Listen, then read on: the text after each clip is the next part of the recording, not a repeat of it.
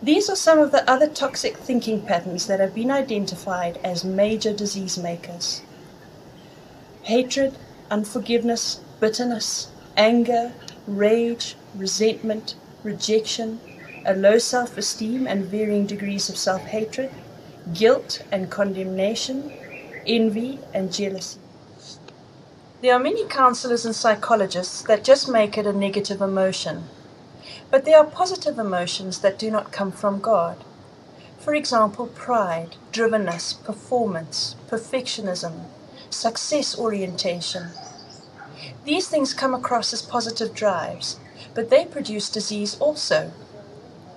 People who are perfectionists and who are driven to perform feel loved and accepted based on their achievements.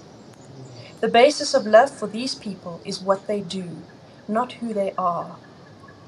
There are many anxiety disorders and stress-related diseases coming out of this mentality, for example, fibromyalgia and chronic fatigue syndrome. Who you are as far as God is concerned is not what you do. Your identity and sense of self-worth is rooted in who you are in Christ.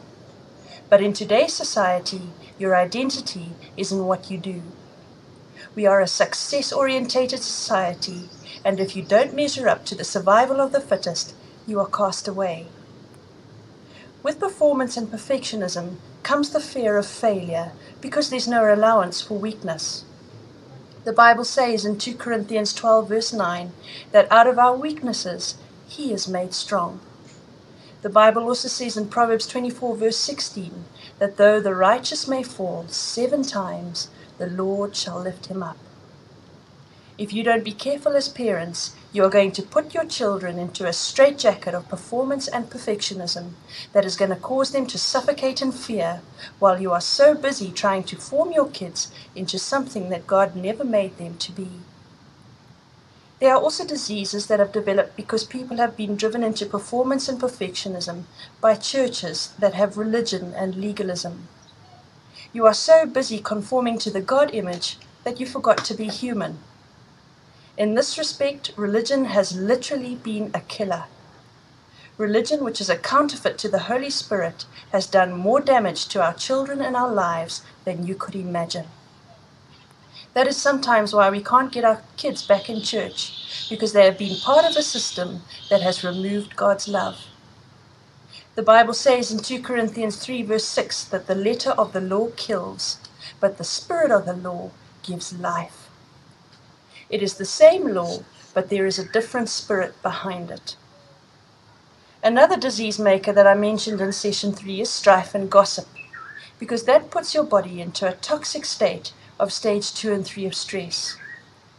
Another toxic mentality, which for example causes Crohn's disease, which is an inflammatory disease of the intestines, is people who bear false burdens and feel responsible for other people because they can't control or fix the other person, and that other person is not getting well, or the person is not doing what they think they should do. So they get down into guilt and they blame themselves for the failure of another. And the guilt and self-hatred over that leads to disease. Fear, anxiety and stress, hatred, unforgiveness and bitterness, anger, rage and resentment, rejection, a low self-esteem and varying degrees of self-hatred, guilt, condemnation, envy and jealousy, perfectionism, drivenness to perform, where you loved and accepted based on your achievements, and your identity and self-worth is based on what you do. Strife, gossip, fault-finding, and having a critical spirit. Have you noticed something about that list yet? Have you noticed that what the medical field has identified as toxic thinking patterns that lead to disease is what the Bible calls sin? Deuteronomy chapter 28 is divided into 2 parts. The first 14 verses speak of the blessings that come from obedience, and the second part is about the curses that will come from disobedience or sin. In Deuteronomy 28 verse 15 it says, "But if you will not obey the voice of the Lord your God, being watchful to do all of his commandments and his statutes, which I command you this day, then all these curses shall come upon you and overtake you. Moving on to verse 59. Then the Lord will bring upon you and your descendants extraordinary strokes and blows, great plagues of long continuance, and grievous sicknesses of long duration. Moreover, he will bring upon you all the diseases of Egypt, of which you were afraid, and they shall cling to you. Also every sickness and every affliction which is not written in this book of the law, the Lord will bring upon you until you are destroyed. This scripture is saying that all manner of disease is a consequence of sin and disobedience. Now there are people who say that disease is not a curse. They say disease is just a disease. So let's do a Hebrew word study together of some of the curses that are listed in Deuteronomy chapter 28, verse 15 to 61.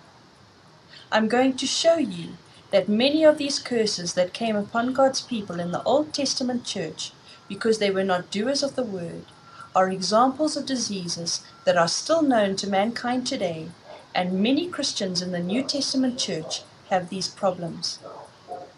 Coming back to Deuteronomy 28, verse 15, God said, "But if you will not obey the voice of the Lord your God, being watchful to do all his commandments and his statutes, which I command you this day, then all these curses shall come upon you and overtake you." Let's have a look at some of those curses. These definitions come from the Strong's Concordance. Verse 18, it says, "Cursed shall be the fruit of your body." That means infertility and miscarriages. In verse 21 it says, "The Lord shall make the pestilence cleave unto thee." That refers to a destroying plague producing disease or death, such as influenza like bird and swine flu, the bubonic plague, TB, and HIV and AIDS. In verse 22 we have the word consumption. That means anemic, anorexic, to emaciate, to be thin, wasting away, and that includes anorexia, bulimia, and obsessive compulsive disorder. Then we have the word fever, that's high temperature from bacterial inflammation up to 103 degrees Fahrenheit. Extreme burning, that's a high fever over 103 degrees Fahrenheit. And anything over 103 degrees Fahrenheit is very dangerous.